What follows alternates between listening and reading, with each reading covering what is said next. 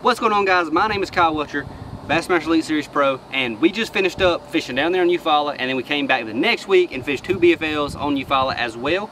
Never fished that lake much in June. You know, people were saying that I was a local. I'm not far from Eufaula, but I've never fished there much in June. I don't fish there much at all anyways. But anyways, today we're doing another True Series video, and what the True Series is, I take you inside my boat and show you exactly what I keep in my boat to go from Florida all the way up to New York and catch bass, and I'm gonna show you the truth about what I use and how I use it. So today we're talking about some of my favorite things to use and some of my favorite things to get brand new. There's nothing better than getting a brand new box full of fishing reels. And all my fishing reels that I use are Shimano.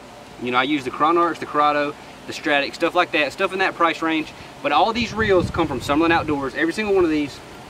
They're a local tackle store that gets all the Shimanos in first, and they have the most around here, so that's where I shop for Shimanos. But anyways, we're gonna talk about these bad boys today.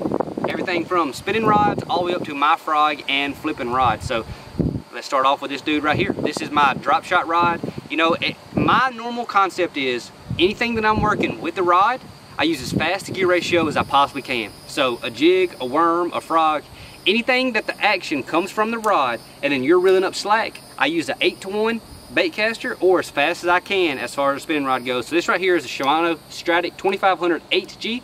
This is the new one. I think it's called the FL series. Extremely smooth. I absolutely love this reel. And like I said, right now, this is my 6'9" drop shot point blank I'm using right here. And I impart all the action onto this bait with the rod. Therefore, I'm gonna use as fast a gear ratio reel as I possibly can. And this is the HG series Stratic. So absolutely love this thing. I have 3 of these reels plus a Shimano Stratic CI4 in the same gear ratio. So that's what I'm using, and I use as fast a gear ratio as I can for spin rods because I'm usually finessing and dragging something. So put that sucker over there. Spin reels are down. Done talking about those. Now, I guess we'll start at the bottom end of the spectrum. 5-to-1 gear ratios. I don't use these very often. I usually use them in very cold water because it helps me slow down. But I do keep a DT6 tied on a 5-to-1 in my rod box at all times because it does help me go super slow and slow down some. But the problem is whenever you bounce off a rock and a fish bites it, it's really difficult to catch up to that fish. So 5-to-1 gear ratio reels, I usually keep 2 or 3 of them. And I usually keep a crankbait tied on them and very small fluorocarbon. Like this right here is 10-pound fluorocarbon on a 7-foot cranking rod, and I got a DT6 on it. I can absolutely bomb this thing because it's a 200 size reel, got a very wide spool, a very heavy spool. And what that means is whenever you're casting, that spool is going to get real heavy and it's going to spin for a long time, and you can make a super long cast with a heavy spool. Now it's harder for skipping with a heavy spool. That's why I want to use some of the Cronarch MGLs with a very light spool for skipping. But for bomb casting, a big reel with a big heavy spool, you can absolutely launch that thing, and that's what I can do right here with this 10-pound test on this 200 G5 Shimano Corrado. So that's over with. Now here's my absolute baby. I love this reel, had this reel forever. This is the Shimano Corrado 50E. This is a 6.4-to-1 gear ratio. I've got 2 or 3 of these, and I throw everything on these. Everything from a crankbait. I don't throw anything fast on it, but I throw crankbaits on it. I'll even throw a weightless worm on it, stuff like that. But for the most part, this is my cranking and chatterbait reel. I absolutely love this thing. Now it's super small, and you can see the spool is a lot narrower than the last reel was. I keep 10 to 12 pound line on this, unless I'm throwing a chatterbait, then I'll go to 15 to 18.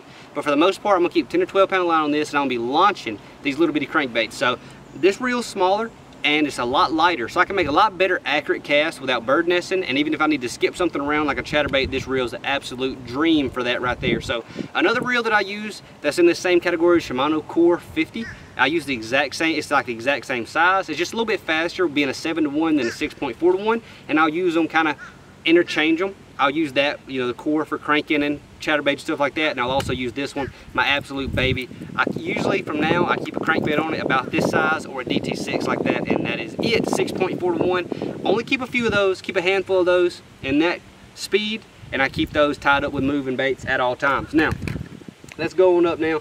This is a misused reel right here. I don't even know why I have this jig on here. I really have no idea, but this is a 7-foot, I'm talking about the rod. This is a 7 gear ratio reel, 7.0-to-1 HG Shimano Cronarch MGL. It's a very good skipping reel. The MGL means it's a magnum light spool. That means the spool is lighter than average, and whenever you're casting, it's going to be easier to pinpoint where this bait goes because the spool is so light. It's not going to overturn and give you a bird nest. So a very light spool is very important when making short accurate cast. So this is the Shimano Cronarch MGL, like I said, 7-to-1. This is going to be the reel I'm using most of the time for chatterbaits, spinnerbaits. You know, if I'm going to throw like big square bills, I'll throw a 7-to-1 with a little bit heavier rod, stuff like that. But for moving baits, chatterbait, square bill, even a buzz bait sometimes, I'll go with the 7-to-1 gear ratio. I only keep a few of these. I keep, you know, 3 maybe of these in my boat at all times of the 7-to-1, and that's what I use them for, chatterbait, spinnerbait, stuff like that. Now we're getting into the absolute bulk of the reels that I keep. I keep so many of this gear ratio reel in my boat, it's unreal.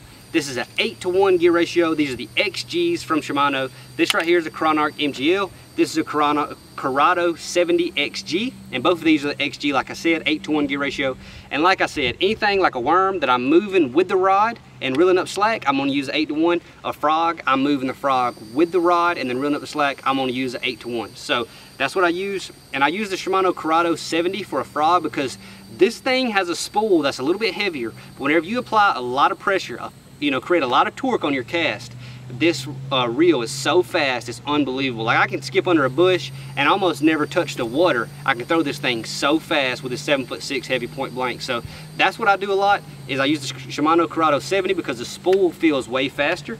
This reel right here, the Cronarch MGL, is extremely smooth, and I love this reel. I just can't get it to throw quite as fast as I can this reel, so this is the one I'm stuck with frogging.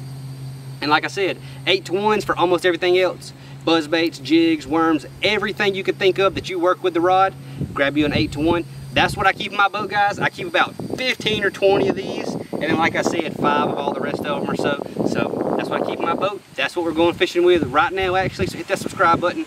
We better go throw a frog around. If y'all enjoyed the video, leave a like, leave a comment, hit that subscribe button. Leave me a comment what you want me to do a true series on next. I'm running out of ideas. I'm not creative. I just catch bass. So let me know. I will see y'all later.